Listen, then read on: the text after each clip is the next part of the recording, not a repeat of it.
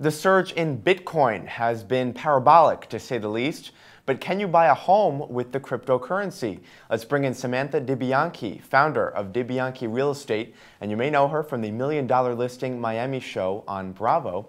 So Samantha, how would this work? Are people actually doing this?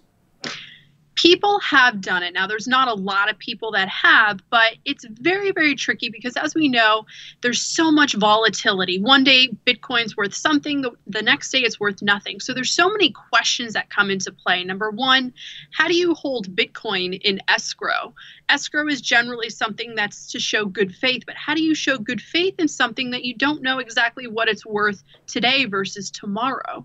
And then, of course, the fact of, there's some positives. I mean, there was someone in Texas who was buying a $4 million home, and when he came to the closing table, he converted it to US dollars because that is generally what's done. Sellers aren't accepting it as Bitcoin, but instead converting it to US dollars.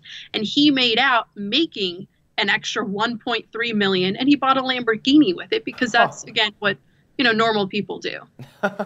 Well, aren't there all sorts of tax implications too? I mean, it would seem like the Bitcoin would just complicate that.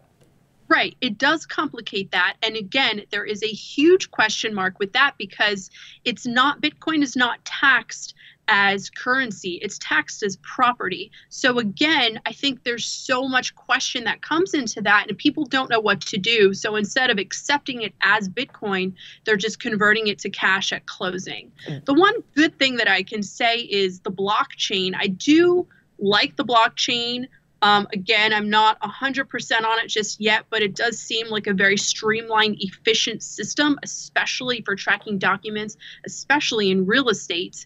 But other than that, using it as currency it's tricky for sure. So do you see a world within the next year or so where sellers would actually accept Bitcoin in exchange for a property, not cash? I do. And although there's a lot of questions, although there, in my opinion, will be a lot of lawsuits right now as well if you use Bitcoin, I do think that we're moving in the direction of having more cryptocurrencies accepted. I think it's a matter of time, but I think that there's a lot of voids to fill, and that's the problem. But I do see the future with Bitcoin being accepted. And quickly, before we let you go, would you want to be paid as a real estate broker, your commission in Bitcoin? Right now, no. Right now, I like cold hard cash, and I like to have something in my hand, and I like US dollars. But, again, maybe in a few years, that might be changing.